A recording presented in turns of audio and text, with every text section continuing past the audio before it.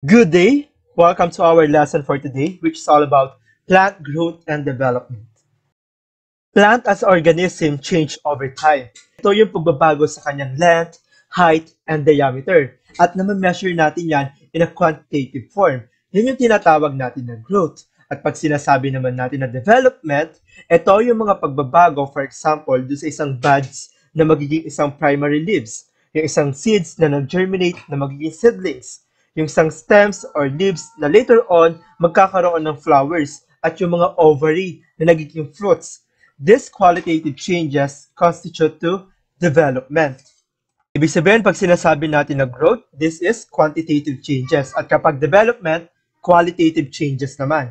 In this video, you will understand how plants grow and develop and what are the different hormones that regulates the plant growth and development. Growth in multicellular organisms occurs in meristematic tissues. These tissues are made up of cells that are actively dividing, and they go through a type of cell division na tinatawag natin na mitosis. Again, ang major purpose ng mitosis is for growth and replace worn-out cells. It is also located at the tips of the plant, such as the root and shoot apical meristem. Ang meristematic tissues ay makikita natin na naka-arrange in layered rings tulad ng vascular cambium at cork cambium. They are responsible for the increase in diameter of roots and stems. Yung iba naman, makikita natin at the bases of the stem and leaves at nagiging actively dividing sila kapag nasusugatan yung isang halaman. Ang responsible doon, yung intercalary meristem. And the major question dito sa ating lesson ay, how do plant cells and tissues develop into a mature organs? Pero bago natin sagutin yan at pag-usapan, kailangan muna nating malaman ano nga ba yung pinagkaiba ng indeterminate growth at determinate growth.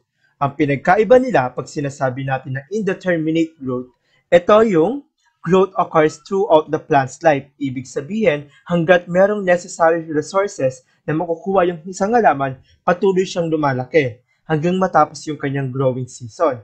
At pag sinasabi naman natin na determinate growth, ito yung mga plant parts na tumitigil sa paglaki after nilang ma-reach yung certain size. Example, yung mga dahon, thorns, or flowers. And plants are capable of indeterminate growth dahil dun sa kanilang meristematic tissue that divide when conditions permit, leading to the new cells that can elongate. And we have two main types of meristems. Number one is what we call the apical meristems, located at the tips of the roots and shoots and in axillary buds of shoots. And connected dito yung tinatawag natin na primary growth, kung saan nagpo-provide ng additional cells that enable growth in length. And the primary growth allows the root to extend throughout the soil. And yung mga shoots naman to increase their exposure in light. Meron tayong tinatawag na lateral meristem located at the side or lateral part of a plant. Pag sinasabi natin na secondary growth, ito yung growth in thickness. Ibig sabihin, yung mga woody plants, lumalaki yung kanilang circumference in the parts of stems and roots na hindi lumalaki or no longer grow in length. Mga cells natin within the meristems divide relatively frequently para mag-generate pa ng mga additional cells. At yung mga new cells displaced from the meristems ay tinatawag natin na derivatives. Divide until the cells they produce become specialized in mature tissues. The relationship between primary and secondary growth ay makikita natin sa example ngayon. This one is what we call the Nara tree. At pagpasok ng month ng November to January, makikita natin na naglalagas na siya ng dahon. And then pagpasok naman ng February to May, makikita natin na meron na siyang dahon at bulaklak. During each growing season, yung mga primary growth kasi natin ay nag-e-extend ng shoots. And the secondary growth thickens the part that formed in previous years. Ang dahilan kung bakit lumalaki o lumalapad yung isang halaman o puno. Although plants grow throughout their lives, namamatay din naman sila. Based on the length of their life cycle, flowering plants can be categorized as annuals, biennials, and perennials. At pag sinasabi natin na annuals, nakakumpleto nila yung kanilang life cycle in a single year or less, from germination to flowering to seed production up to death. Ang example natin dito yung mga wildflowers. For example, yung zinnia. O di naman kaya yung mga staple food crops natin tulad ng legumes, cereal grains, and rice. At pag sinasabi natin na biennials, ito naman yung nagre-require ng dalawang growing season para makumpleto yung kanilang life cycle. Example nito yung mga turnips o di naman kaya carrots.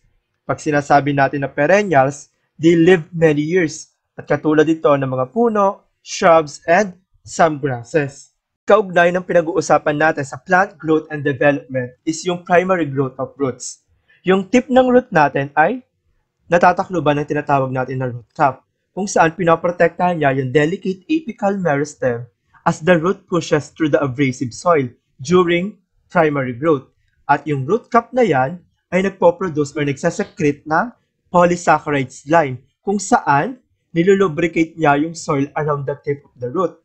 And the growth occurs just behind these three overlapping zones. Yung tinatawag natin na zone of elongation, zone of cell division, and zone of maturation. The zone of cell division includes the root apical meristem and its derivatives.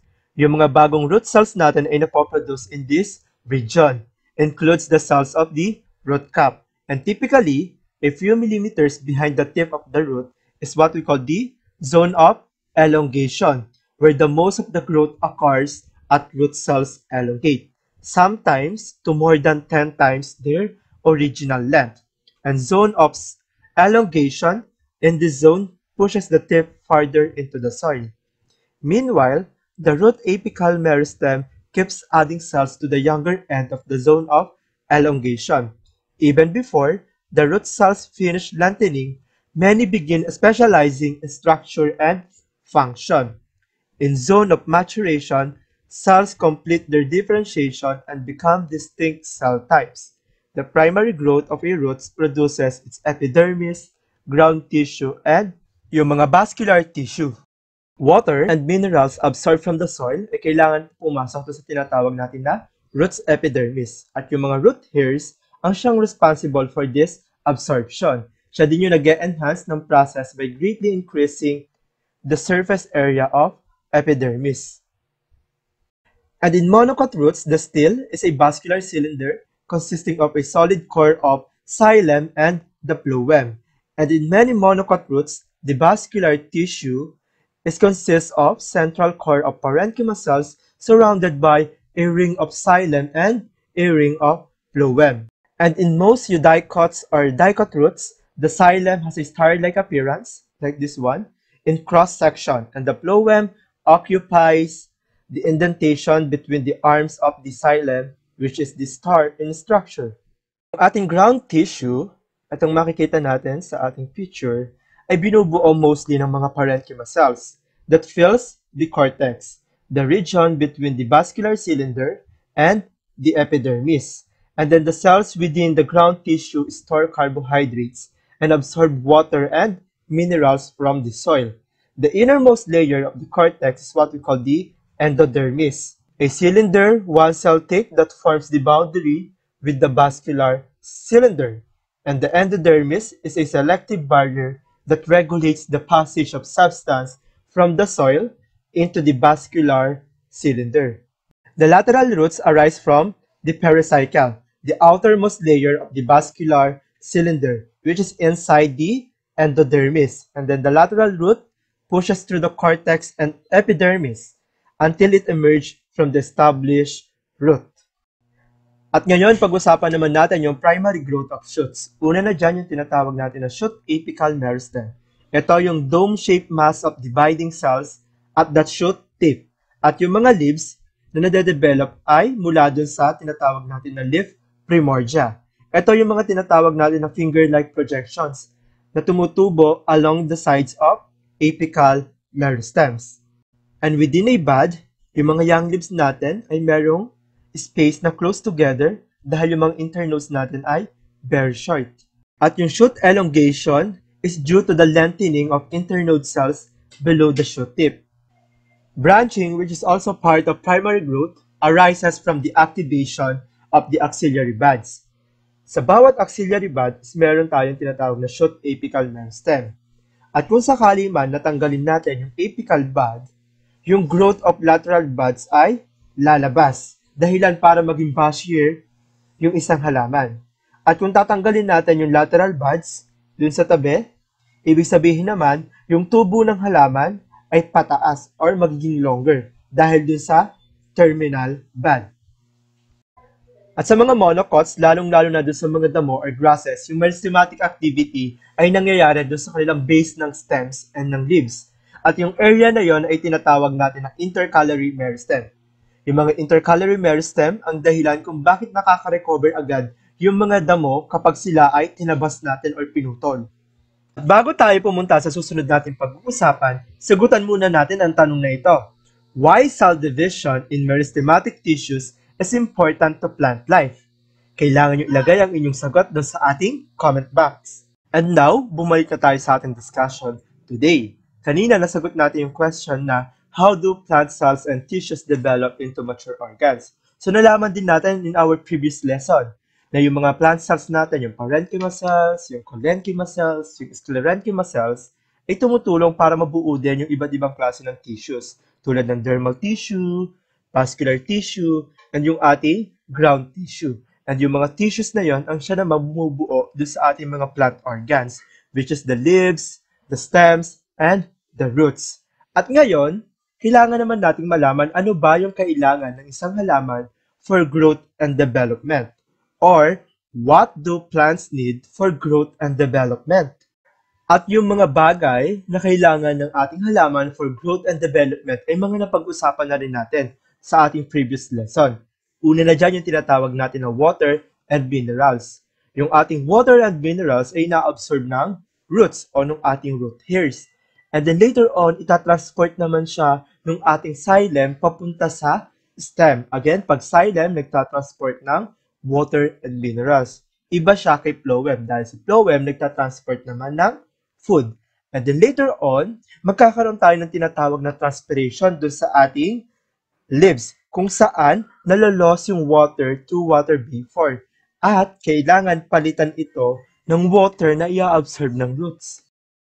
Yung transpiration na yan, ang dahilan din kung bakit nare-regulate yung water content at yung temperature ng isang halaman.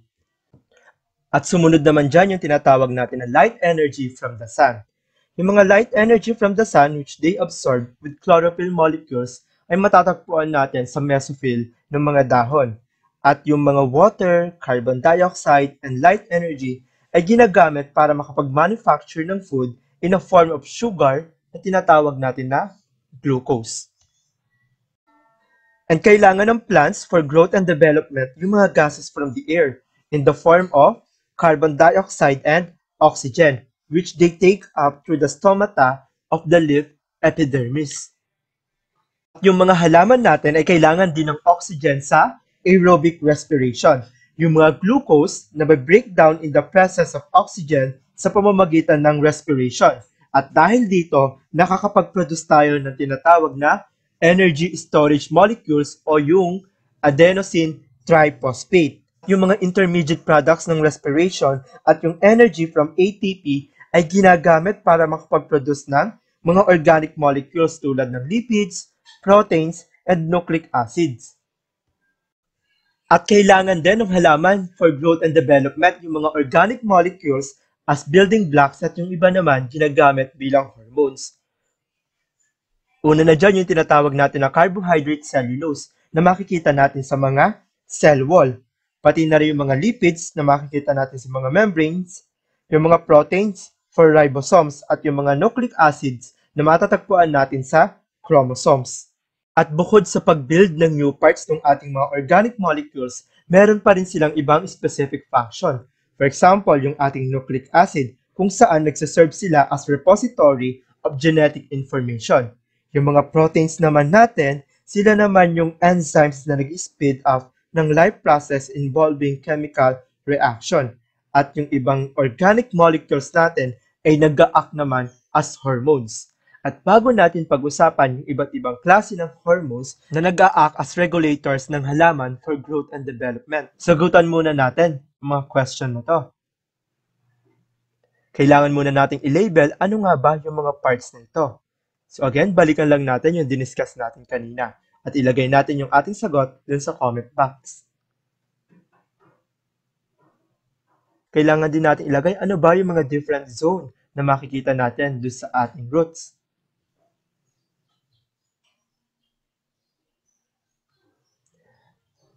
At label din natin yung mga missing parts ng ating monocot root.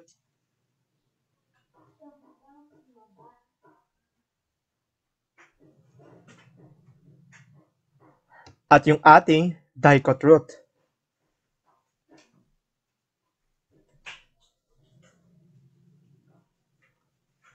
At last, yung ating shoot tip.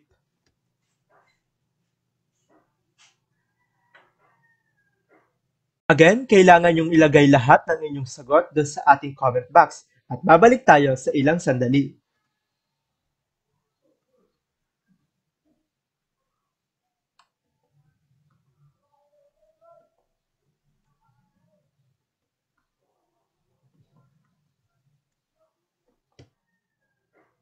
At ang huli nating pag-uusapan ngayon ay ang mga plant regulators of plant growth and development.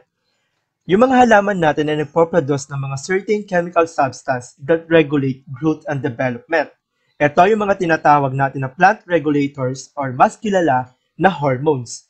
Yung hormones ay mga chemical substance that the body produce in very small amounts. Yung mga hormones din ay napoproduce in specific sites dun sa mga actively dividing tissues of the plant body in response to environmental and internal plant signals. Sila din ay natatransport sa iba't ibang bahagi ng halaman kung saan napopromote or napipigilan yung kanilang growth and development. At mayroon tayong iba't ibang klase ng plant hormones na pag-uusapan today. Una na dyan yung tinatawag natin na auxins. Auxins are mainly produced in the root and shoot apical meristem.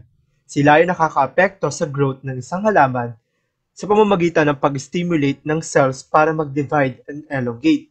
Sensitive sa light ang mga auxins at ang dahilan kung bakit nag-move sila palayo. Auxin is sensitive to light and tends to move away from it. Makikita natin si picture, yung light source ay naandito sa taas at yung mga auxin ay concentrated dito. At once na nasa kabilang side, yung source o yung light source, makikita natin na nag-move away yung ating auxin. The reason is, when one side of the stem is exposed to light, auxin moves toward the unlit side. Because the dark side has more auxin than the lighted side, the cells on the dark side elongate faster than those on the lighted side. This explains the growth curvature of the stem toward light. The growth movement of a plant or plant in response to external stimulus like light and gravity is what we call tropism. At meron tayong dalawang klase ng tropism. The phototropism, which is the growth of shoot toward or away the light, and we have gravitropism. The shoots bend upward and the roots curve downward. Mayroon din tayong tinatawag na positive and negative phototropism at positive and negative gravitropism. Yung stem, sinasabi natin na positive phototropism dahil tumutubo siya or it grows toward the source of light, while the roots is negative or negatively phototropic because they are grow away from the light. Sa gravitropism, yung roots natin nag-exhibit ng positive gravitropism dahil the roots grow into the soil, while the shoots exhibit negative gravitropism because the shoots grow towards the sunlight. That's also one reason why seeds can germinate regardless in their position. And we have what we call the cytokinins that are produced in roots. These are plant regulators that work in combination with auxin to stimulate or control cell division and differentiation. When a piece of parenchyma tissue from a stem is cultured in the absence of cytokinins, the cells grow very large but do not divide.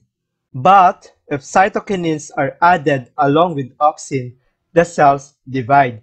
It means cytokinin alone have no effect. Cytokinin also control the apical dominance and what we call the anti-aging effects. That's what we call the apoptosis, a type of programmed cell division. Ibig sabihin, pinapabagal niya yung apoptosis dun sa isang halaman. And we have also what we call gibberellins, the plant regulators produced in seeds and juvenile plants. They promote seed germination in response to water availability and flowering in response to day length.